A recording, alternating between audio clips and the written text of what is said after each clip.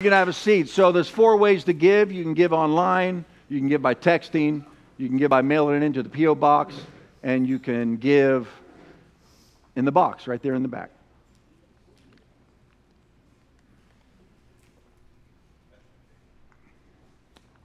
Welcome, online community. It's great to have you with us here today. I pray that the Holy Spirit will stir you, touch you, open up your heart and your mind, and that you'll feel Jesus right there with you as I'm preaching the gospel today. And for everyone here in person, the same thing. May the Lord stir in your heart today as you hear the Word of God. May it inspire you, challenge you, encourage you, and strengthen you. Are you all ready? Yeah. We are in a series on the Holy Spirit. And the Spirit of God has been increasing His activity in our midst. Now, when you hear testimonies of this person being touched and that person being touched, you're like, well, I haven't experienced anything. Don't be like that. Don't do that. Don't think there's something wrong with you, or because it's like popcorn. It's in a bag, right? You put it in the microwave. They don't all pop at the same time, but you leave it in there long enough. Most seeds pop. Some don't. I don't know what to say about that. That illustration just fell apart right there, but most seeds pop. You just got to wait your turn. Just stay hungry, stay in, stay pressing. We had a brother come in our church. He was an evangelical, meaning that term and its connotation in this current day means that he believes the gospel and all of its tenets about Jesus being born of a virgin and being sinless and being the Son of God and the Trinity. And he came the first time, he's coming the second time. Heaven's real, hell's real, the Word of God's the Word of God, all of that. However, the fullness of the Holy Spirit, the baptism of the Holy Spirit, speaking in tongues, interpretation of tongues, discerning of spirits, miracles, signs, wonders, all that, he was taught that passed away when the last apostle died, which you cannot find in the Bible, by the way. That just came out of the mind of man, and they started teaching it for whatever reason, and it has crippled and devastated the body of Christ from healing people, setting people free, casting out devils, and seeing multitudes come to Christ in one sermon, like Peter on the day of Pentecost. One small sermon, bam, the Spirit of God hits. All these Jews, 3,000 got saved in one sermon. It says right before Peter preached his first sermon, what Jesus said to his own disciples who had the Holy Spirit to be born again. He had already walked through the wall. Jesus already rose from the dead, walks through the door without opening it. He walks through the door and says, hello, I'm back. Receive the Holy Spirit. Breathes on them. John chapter 20. Breathes on them. They receive the Holy Spirit. Then he says, now don't go anywhere until you receive the power from on high. They didn't know what that meant, but they obeyed. Well, there were 500 at first, but by the time the Holy Spirit came like a wind through that upper room, there was only 120 left. There's the lesson right there. Staying power. And then it says, the Spirit of God came upon them. And then it says, they all went outside into the main metroplex where there was, thousands and thousands and thousands of Jews that came from the 10 cities from around Jerusalem for the greatest feast day of the year, the Feast of Pentecost, which is called the Ingathering, which is why we call this the gathering place. The Ingathering. And God waited until the highest Jewish day of the Ingathering to pour out His Spirit, so 3,000 souls were saved, and there was an ingathering of souls. So He used the harvest ingathering as a metaphor for the ingathering of human beings into the kingdom of God. Amen. And it says right before Peter preached that first sermon, it says, and Peter, being filled with the Holy Spirit, said. Then he prophesied. This is the outpouring that Joel talked about 1,000 years ago. It's happening right now, today. And then some well-meaning brothers and sisters come along in our day and age, and they preach, well, that was just for back then, but not today. And I don't say this to speak ill of my brothers and sisters, many who could out-preach me any day of the week on many different topics. But on this one, they just flat out got it wrong. And it has damaged and hurt and crippled the body of Christ for centuries. Why would God pour out His Spirit on His church and bam, bam, signs, miracles, and wonders. Demons being cast out of people who are harassed and possessed and oppressed and tormented. And people who are sick and diseased. People who are suffering. And God pours out a spirit and people are being set free. Why would he ever stop that? Has suffering ended in the earth? Anybody? Has suffering gone? Is sickness and disease gone? Is demon possession gone?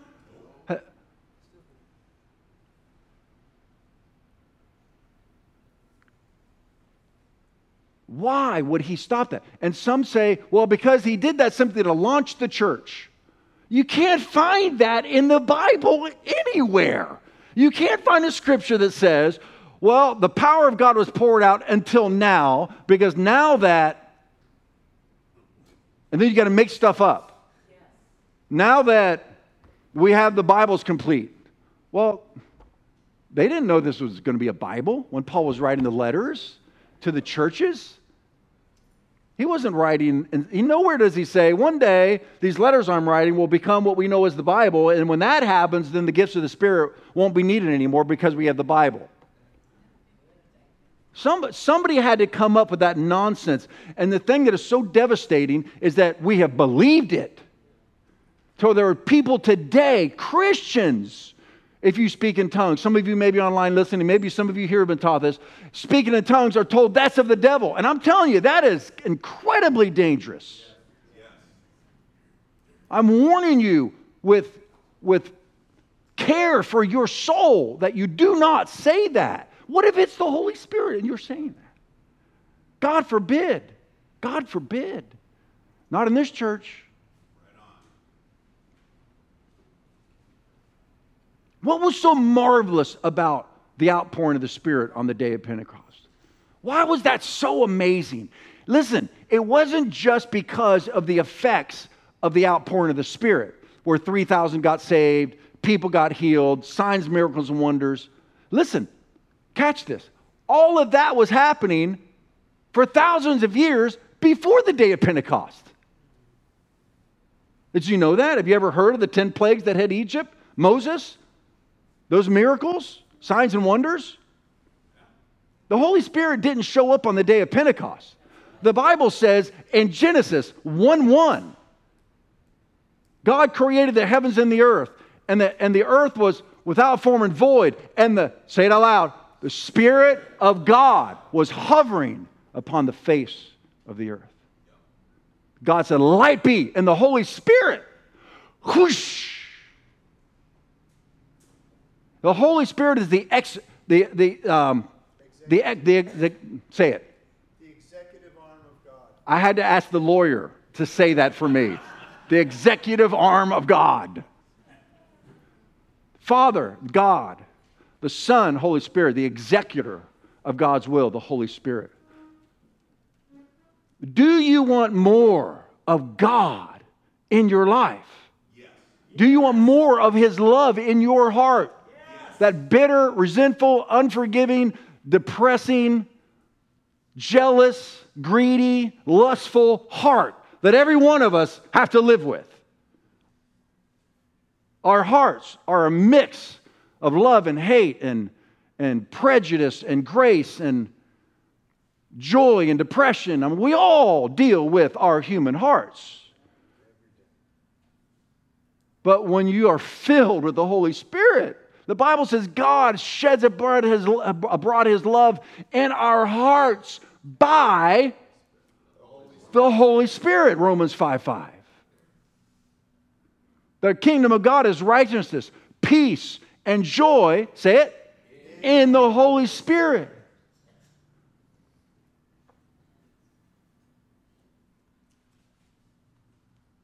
So for those that would say, and again I say this, not arrogantly, not judgmentally. I feel on this particular topic, I think, like Jesus did, when the Pharisees, the leaders of the religious world at that time, were blocking people from knowing the love and the heart of the Father. Those were the only people he was angry at. They were misrepresenting the Father and blocking them from knowing his Father's heart. He called sweet Jesus, called them vipers, and whitewashed tombs with dead men's bones inside. Hypocrites. Jesus said this out loud in public in front of people.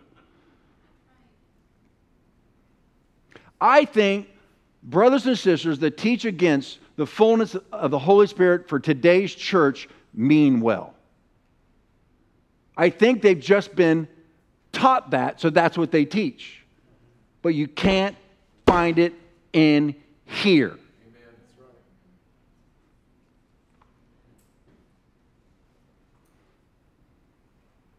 Do you need more love in your life? Yeah. Do you need more joy in your life? Do you need more faith in your life? Yes. Do you need more hope in your life? Yes. These aren't rhetorical questions, and they're all going to be yes. We'll just keep going. Do you need more deliverance in your life? Do you need more power in your life? Do you need a greater revelation of Jesus in your life? Do you need to know the love of God more in your life? Do you need to lay hands on people that you love that are sick and see them healed in your life? All right, do you need to love the Word of God more in your life? I was on a prayer call Wednesday night, and Linda Marr, who's here in the house, she said, so cute. I've never heard this before. I usually have a Bible snack before I go to bed, she said. She said, I am so hungry for God right now. I read 2 whole books of the Bible. It's because we're in a series on the Holy Spirit, and we are all praying, right? 30 for 30, you're praying 30 minutes a day, every day, right? Yes, you are. Go ahead and lie in church and go like this, all right? Please don't stop praying 30 minutes a day forever. Because I do not want the water level of the Holy Spirit's activity to decrease in our church. And it will if we don't pray. Prayer is what releases the Holy Spirit in our church and in our lives and in your soul. So you have some unanswered prayer. Deal with it. And keep praying. The Apostle Paul's in prison, unjustly, locked up in chains. And he says, the Apostle Paul says, I know that my deliverance will come through your prayers and the supply of the Holy Spirit.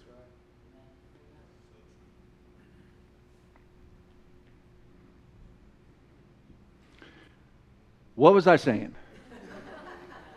Come on. Huh? It was an important, I was headed somewhere. It was really important. You said yes every time. Huh? We said yes every time. Fullness of the Holy Spirit. Yeah, we need that. The fullness of the Holy Spirit. Amen. Oh, do you want, yeah, right. Thank you, Christian. Just flat out, do you want more of all the things that I'm talking about? Then you need more of the Holy Spirit's activity in your life, not less. Do you know that the devil hasn't decreased his activity? Why would God strip the church of the Holy Spirit's power? I mean, I've said this before in this series. I'll just say it again because it's so frustrating. It's so true, and we got to turn this thing around. Why is it that fortune tellers, mediums, palm readers, Ouija boards, all this demonic activity seems to be like okay if it's on the dark side? Oh, well, yeah, of course. That's all the devil stuff. Oh, it's kind of intriguing too. Do you know that calling fortune tellers is a multi-billion-dollar annual industry? Because in the human heart, we want to know what's next. What does my future hold?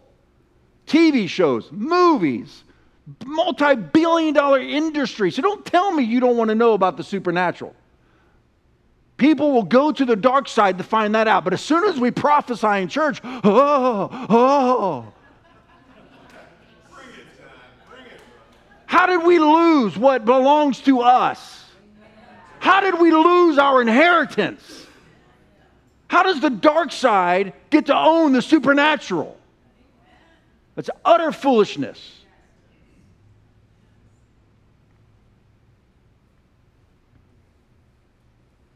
I remember one brother said to me, he went to a palm reader at like some kind of a outdoor affair, and she says, do you want to, can I read your palm?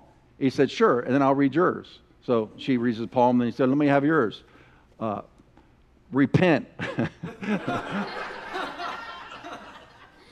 That's what he did. I'll tell you your future. Give me your palm. Repent from your sins so that you may be saved. Look, the Holy Spirit wasn't just poured out on the day of Pentecost. Oh, by the way, the middle schoolers. Did the middle schoolers stay in? Yes. That was supposed to be said. Okay, yeah. Okay, I'm going to say something to, good. The middle schoolers, the high schoolers, I want you to understand something this morning. I really want you to pay attention to me. Back there. This, what I'm talking about right now, is not for adults only. There is no junior Holy Spirit. There's none of this, well, the kids play games back there until they become adults and then they get introduced to the Holy Spirit. God forbid.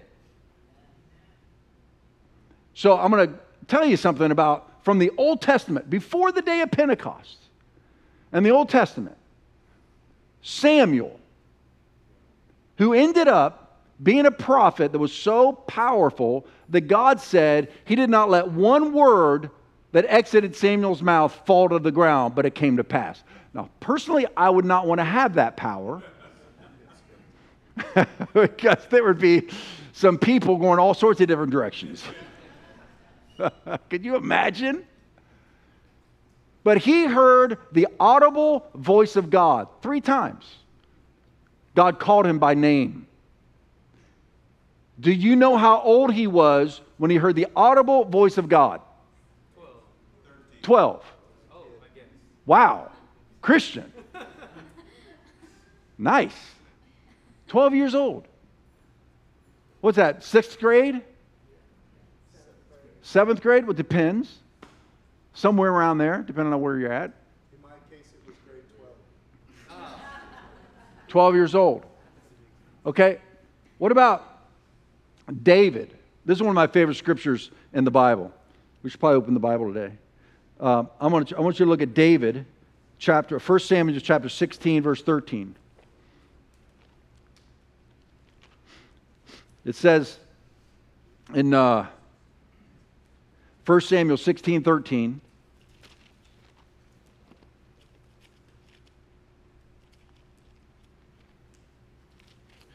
I love this verse. It's so important. When we think about David and how he slayed Goliath and how he wrote all the psalms that we sing in church and had the wisdom to lead Israel, the greatest king that Israel ever had. But it says this in verse 13, 1 Samuel. Then Samuel took the horn of oil and anointed him in the midst of his brothers, and, say it out loud, the Spirit of the Lord came upon David from that day forward. That was the key to David being so powerful. The Spirit of the Lord was upon him. Do you know how old he was when this happened? Close. 17. He was a teenager. He was 17 years old. You say, yeah, but that was David. Don't do that to yourself. Well, that was Samuel. No, don't do that to yourself.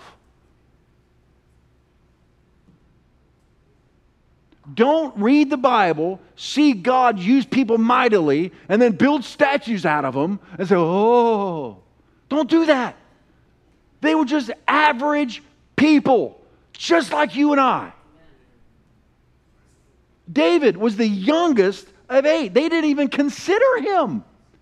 When the prophet came to Jesse's house, he said, do you have sons? Yeah. And he brings 7 of his sons in front of the prophet. Surely he's going to choose my oldest one because we judge by the side of the eyes.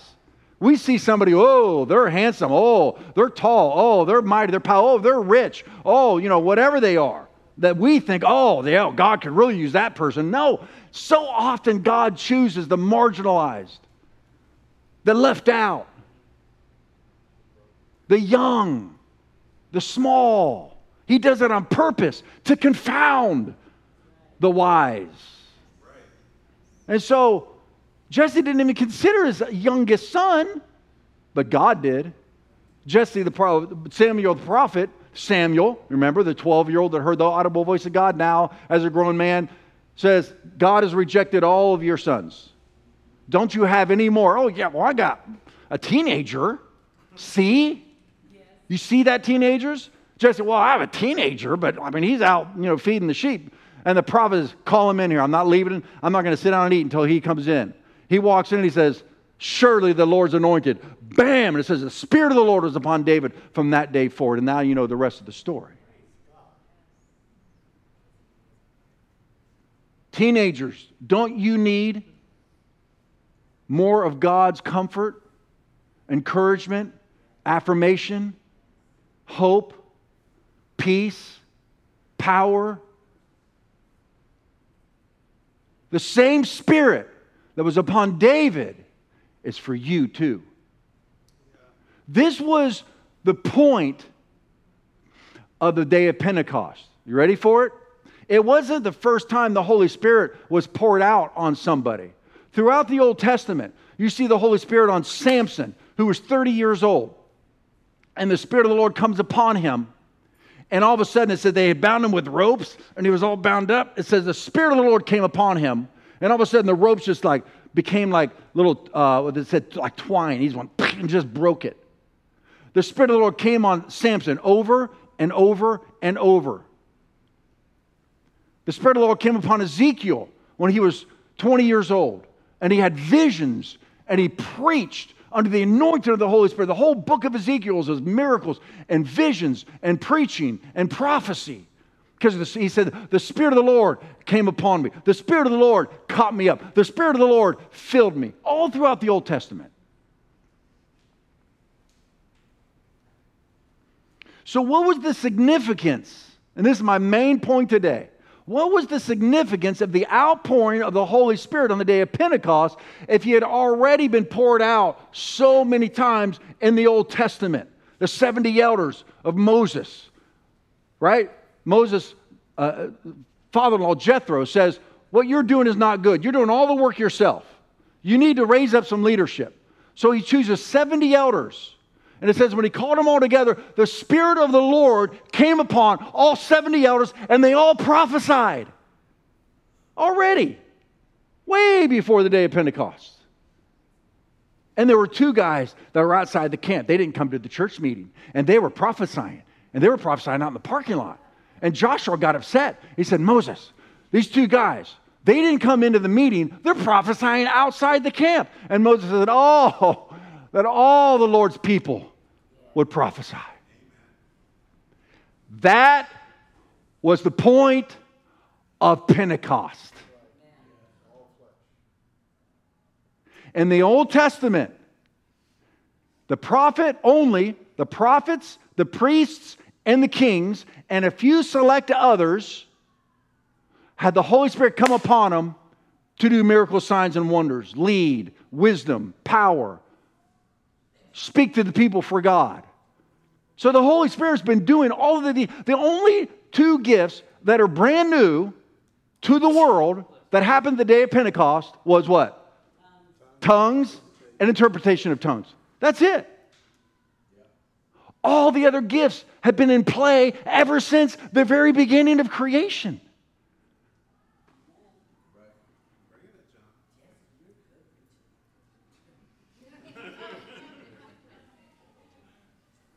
I told you I'm going old-time Pentecostal this morning.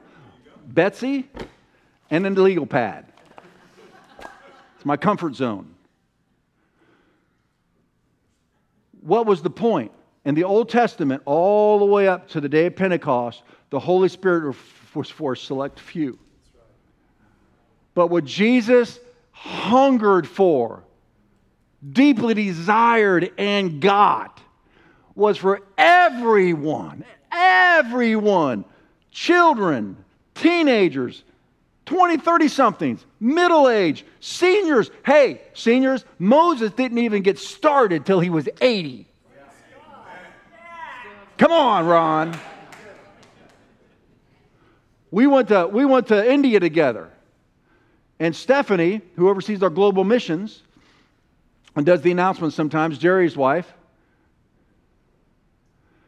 she was our team leader, and she had each person every morning do the devotionals. So one morning it was Ron's turn. Now Ron's wife, Kahana, had gone on to heaven. And so Ron decided, well, I guess I'm going to get busy. And so he went on his first missions trip with us. And Ron came into the room. We all sat in a circle. It was Ron's turn. And Ron said, I've been up all night crying over everyone. And I have a verse for each one of you. And every verse Ron gave to an individual was their life verse, including me. Now, for those of you who don't know what a life verse is, it's like the Lord speaks one verse to you out of the Bible someday along your journey, and it you own it. It's like, that's God speaking to me. It becomes your life verse, man. It's like, that's the one I hang my hat on every day of my life. And Ron spoke the life verse for every single person. So you know what we started calling him after that missions trip? Ronnie Baba. Ronnie Baba. Because the Spirit of the Lord came upon him in India. If you didn't catch the correlation there. So what was the difference? Let's go to the book of Acts chapter 2.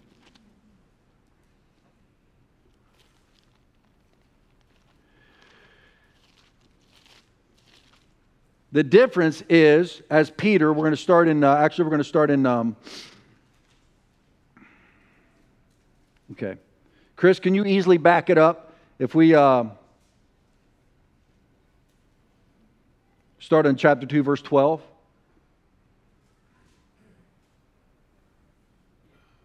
You got it?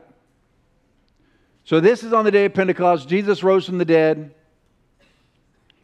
They're all hiding in the upper room, the disciples, because they're in fear.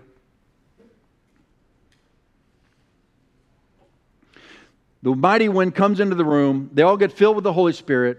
They go out into the main street. They begin to speak in tongues. And everybody from the 10 cities were shocked because they hear them speaking in their own language, but they knew that these people did not know their languages. They're like, how is this possible? So they accused them of being drunk at 9 o'clock in the morning. People will accuse you of being a whack job, of being weird, being demon-possessed, being deceived, being out of your mind if you speak in tongues, if you prophesy, if you lay hands on the sick to see that they recover. To say demons exist, and then you're going to cast them out. Well, who cares? People need to get set free. God needs to be glorified. People need to be helped, saved, delivered. Medication and counseling can't do it all. Education can't do it all. Wealth can't do it all. Willpower can't do it all. We need the Holy Spirit to help us.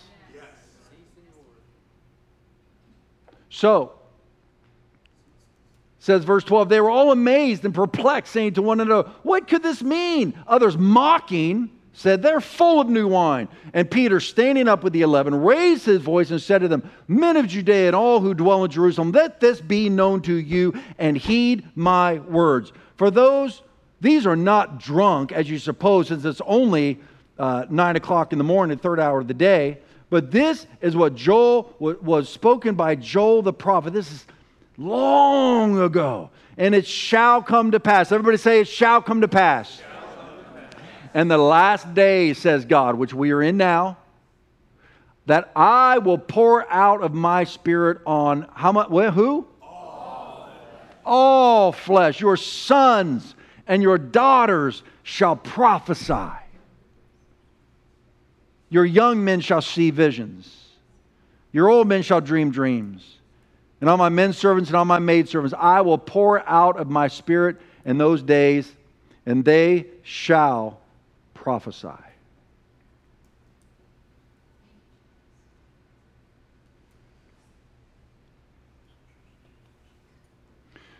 The point of Pentecost was now everybody gets the Holy Spirit. Everybody. Teachers, carpenters, moms, dads, sons, daughters, financial advisors, administrators, custodians, homeless, kings, queens, black, white, yellow, green, male, female, doesn't matter. Everybody has access to the power of the Holy Spirit.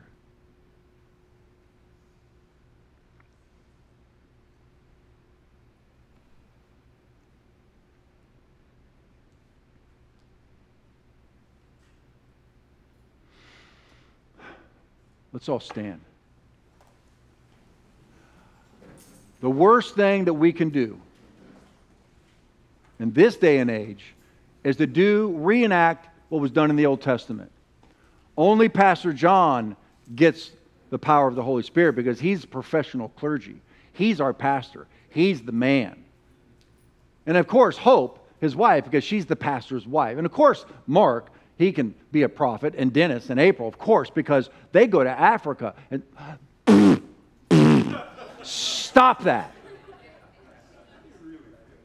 You need the fullness of the Holy Spirit to be a mom, to have wisdom for your children. You need the Holy Spirit to be able to forgive those who have abused you and hurt you. And you're bound up and crippled and paralyzed because of it. You need the Holy Spirit to honor your mom and dad when they don't deserve it. You need the Holy Spirit to have wisdom as a teacher in your classroom. Do you know that Daniel was 17 years old when he was taken captive? You guys know who Daniel is? He was a Jew in Jerusalem. This is world history. The Babylonian army came in, ransacked Jerusalem, took all the Jews to Babylon, and they made them slaves. And Daniel, a 17-year-old boy, they took him because he was royalty. He was part of the royal family. So he was educated, intelligent, useful. They took him to train him in the ways of Babylon, which they did. He knew all the Babylonian belief systems. He was taught witchcraft and sorcery and Babylonian languages and their culture and their music and everything. He was trained in the Babylonian ways. But the Bible says the Spirit of the Lord was upon him. In fact, all of the sorcerers and the witches in Babylon that counseled the king, when the king had a dream and nobody could interpret it, they said, there is a young man, they said this, whom the Spirit of God rests upon, that interprets dreams. Dreams and interpretation of dreams. Old Testament, Holy Spirit. That 17-year-old boy, filled with the Holy Spirit as a teenager, counseled over 70 years, 5 kings who ruled the world in their reign. Teenager, because he had the Holy Spirit. Come on, just lift your hands, church. Come on. Don't believe the lies of the devil that you're not qualified. Don't believe the lies of the devil. The Holy Spirit's not for you. Jesus said, all who thirst, come to me. And out of your heart will flow rivers of living water. It says, this he spoke of the Holy Spirit, whom those believing would receive. Lord, we believe. Holy Spirit, we love you in this church. You online, join us. Come on, you need the Holy Spirit right there where you are. Holy Spirit, we love you in this church. We want you to flow like water in this place. Blow like wind among us. Burn like fire in our hearts. Come, Holy Spirit. Increase your water level of activity among us. We need your power. We need your presence. We need Jesus.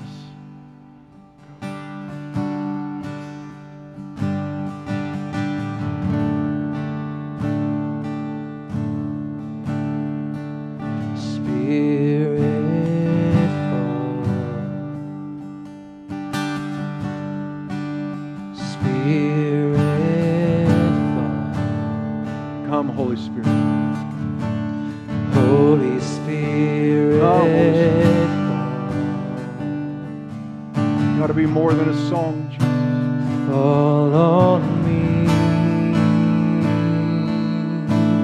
Spirit.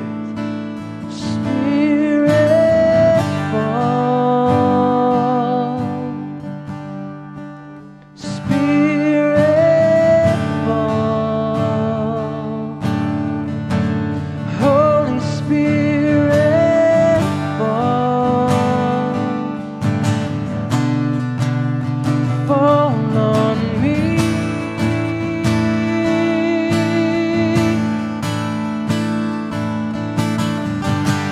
Like a mighty wind, light the fire again. Come and breathe your breath on me. Like a mighty wind, light the fire again. Come and breathe your breath on me. Oh.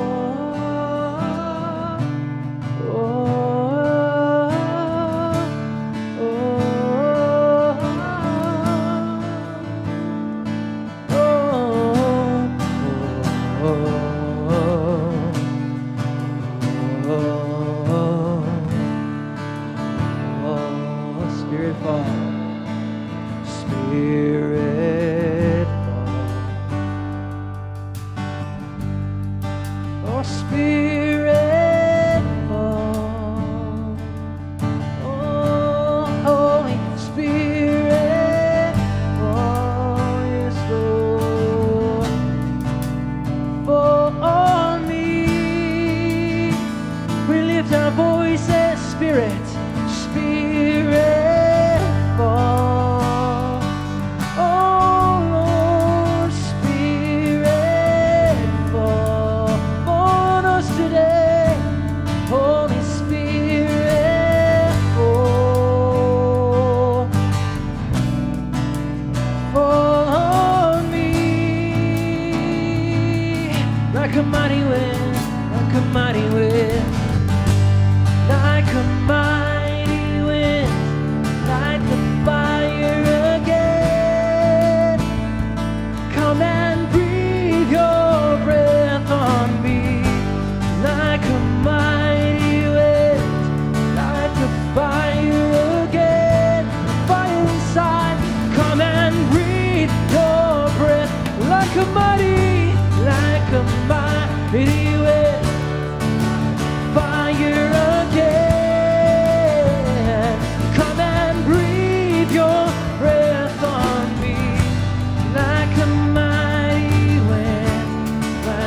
fire again.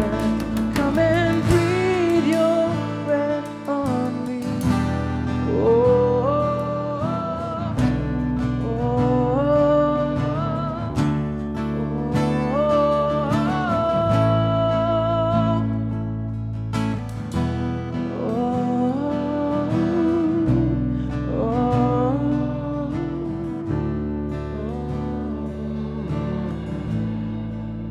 The Holy Spirit's primary ministry is to reveal Jesus to us.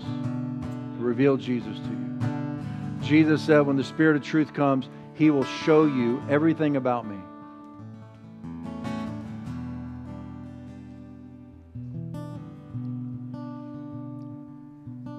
The church of Ephesus was a powerful church doing all sorts of wonderful works, but Jesus showed up to them and said, unless you get this thing right, you're doing all these good works, but unless you get this thing right, you're doing the Operation Christmas Child thing, or feeding the poor, you're going to do the Thanksgiving food drive, you're doing great stuff. But there's one thing you're missing, and if you don't get it right, I'm going to have to close down the church. He actually said that to them. What was the one thing? You don't love me like you used to. Jesus has called us into a love relationship with Him. I heard one teenager say, yeah, I grew up in that. And I said, well, it's not a that, it's a Him. You may have grown up in church and you never knew Jesus. You can't exhaust Jesus. He's eternal, Son of God. And the Holy Spirit's primary ministry is to reveal Him to us every day, deeper and deeper, more, so that we worship Him like He's worthy of being worshiped. Gary said something that the Lord spoke to him this morning. Gary, what was that He said to you?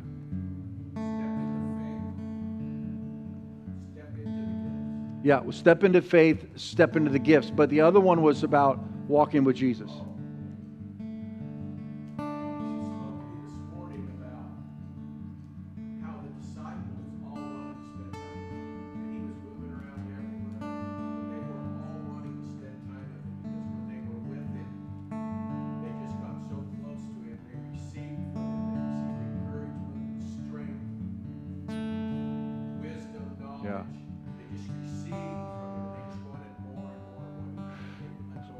So the early disciples, their whole desire was to be with Jesus.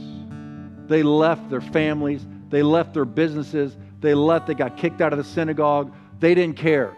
They just wanted to be with Jesus. That's the whole point, is Jesus. And so the Holy Spirit is the one who opens up our hearts and our eyes to Jesus. So the chorus of this song, the bridge, is to magnify the Son. So let's get back into this song. And let's ask the Holy Spirit to cause us to fall in love with Jesus again. Dennis, you have a word? Okay. Dennis has a word. This morning in prayer, I talked about when I was a young Christian. And I kind of half backslid. I wasn't doing well. And I went to the church service, and all my friends were dancing and worshiping, but my hands were like this. And the Lord said, "What are you doing?" And I said, "Well, I'm not doing well. I haven't been doing well." And He says, "Yeah." And so I told Him, I said, "I don't feel worthy to worship You." And the Lord asked me a prophetic question. When were you ever worthy? He said, I'm worthy. And this morning, maybe some of you don't feel worthy. It's not about you. It's about Him. Amen. Come on. So let's worship the one who is worthy. Yeah. Get our minds off ourselves and onto Come on, let's go. Let's sing this. Oh, come, magnify the Son, Savior of the world, the hope for everyone. Oh, come, magnify the Son, Savior of the world, the hope for everyone. Oh, come, magnify the Son, Savior of the world.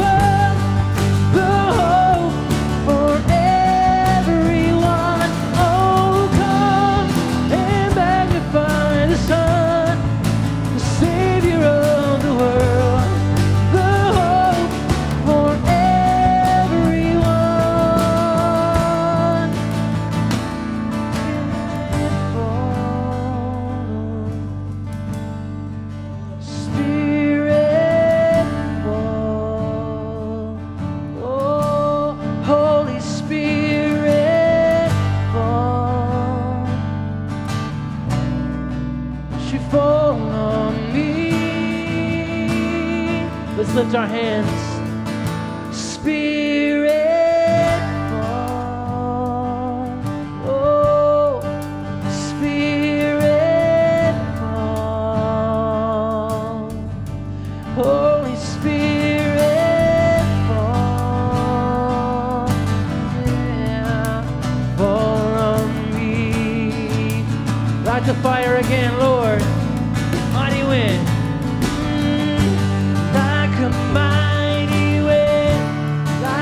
fires again. Oh, come and breathe your breath on me like a mighty wind. Light the fires again in my heart. Oh, come and breathe your breath on me like a mighty wind. Light the fire again. Come and breathe your breath on me like a mighty wind. The fire again. Oh, sing oh.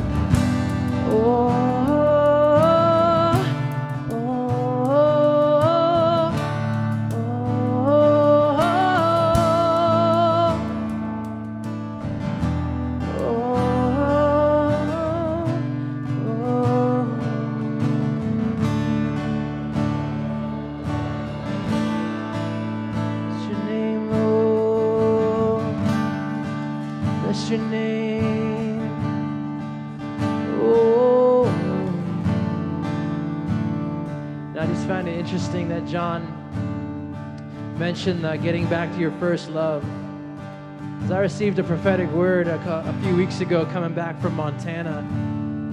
I had visited one of my in-laws' churches over there, and I just wanted to see how their guest services program worked with filling out one of those cards. And I was like, all right, let's see how good these guys are. And so I just put a prayer request down in there, just some of the things I was struggling with. And the next day, a gentleman called me and said, hey, brother, I think I got a word for you, so give me a call back.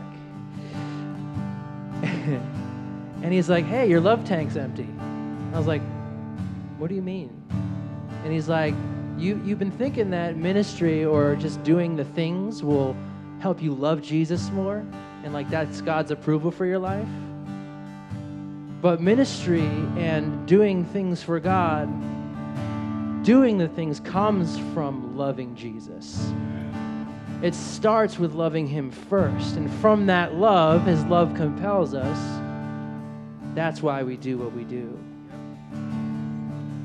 I did not even know that that's what I needed to hear until I heard it. Like that was what my real issue was. It was because I had fallen out of my first love. And I was immediately reminded of Revelations 2, where it says, Jesus says to the church, he's like, I see the work that you're doing. It's great. It's awesome. And you haven't bowed down. You haven't done all these things or given up your integrity. But I have this one thing against you, is that you've forsaken your first love. But we can't fall in love with Jesus without the help of the Holy Spirit. So let's sing Spirit Fall one more time. And as we're singing, just be praying in your mind, praying in your heart that, Lord, reawaken that love for the Lord Jesus again. Can we do that? Spirit fall. Spirit fall. Holy Spirit fall. Sing it out. Fall on me like a mighty wind. Let's sing. Like a mighty wind, light the fire again. The love for you, so come and breathe your breath on me. Like a mighty wind, light the fire again, Lord. Come and breathe your breath on me. Like a mighty wind, light the fire again. Come and breathe your breath on me. Like a mighty wind, light the fire again. Come and breathe your breath on me.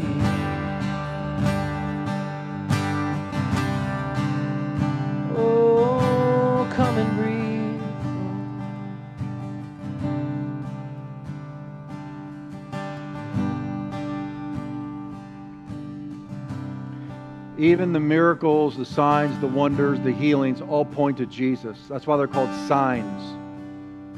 Very important. I'm going to end the service here in a minute, but I'm going to call the prayer teams up in a minute.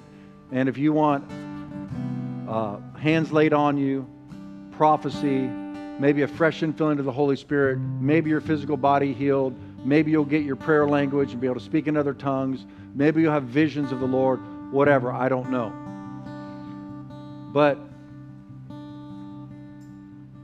all of these things are signs that point to Jesus. It says in the book of Acts that it was proven that Jesus was the Son of God by the signs and miracles and wonders that He did. These signs point to Jesus. Here's where we can go grossly wrong as a charismatic church if we're not careful. We can begin following signs rather than signs following us. It's not about the signs, it's about Jesus. Otherwise, we get into idolatry.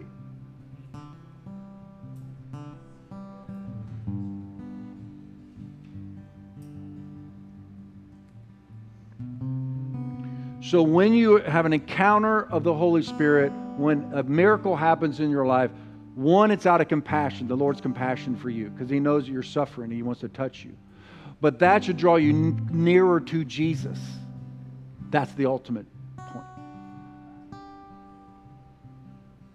So let's not worship signs around here. Let's allow the signs to help us worship Jesus. Amen? Amen. All right. So I'm going to ask the prayer teams to come up, and Dennis and April and Gary and Kathy and others that are prayers and prophets in the house. Come on up here and let's get busy. If you need a fresh outpouring of the Holy Spirit in your life, if you maybe want to operate in the gifts of the Spirit and the power of God, you used to. There are people have said, yeah, I used to speak in tongues a lot, but I haven't done it in a long time. Well, come get a booster. See what I did there? See what I did there? I told somebody that I pray every day a lot, and probably 50% of the times in other tongues. Now, you don't have to speak in other tongues. Nobody's going to force you to. You can still be a powerful Christian without that. But I'm just saying, it's such a help. We had a manifestation just the other week. We had a gal that came up here. She said to us, she told me last week, she said, I don't know how to pray. Like, I just don't know how. She goes, so I came up, this is 2 Sundays ago, and last Sunday she told me about it. I came up here, and I remember her. She came up, and she was just wailing. Yeah, it's a little uncomfortable. It's a little like, oh, that's kind of a little, she's wailing up here. It's like, yeah. Do we just never want that so that we aren't embarrassed? Or that it's not a little bit strange? Or would we rather the Holy Spirit touch somebody in the way they need to be touched? We don't want weird for weird's sake. We'll shut down stuff that we don't think is the Holy Spirit. But if it's the Holy Spirit, don't touch it. And so last week she told me, she goes, I came up for prayer. I didn't know what I was coming up for. I just came up because I wanted more. And she said, all of a sudden it was like God began praying through me. And I said, do you know that's a scripture?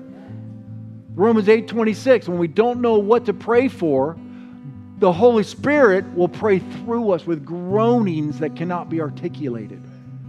That was happening. I'm not going to shut that down.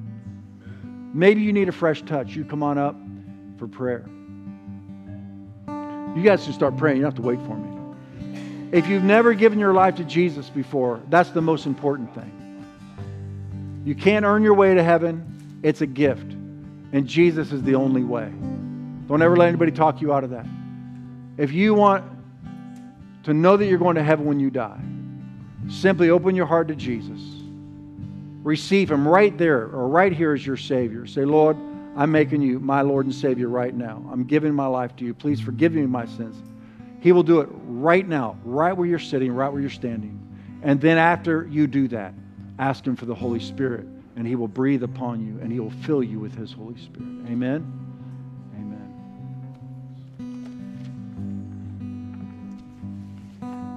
So if you want to be touched by the Lord in a significant way, you're welcome to come on up and be prayed for.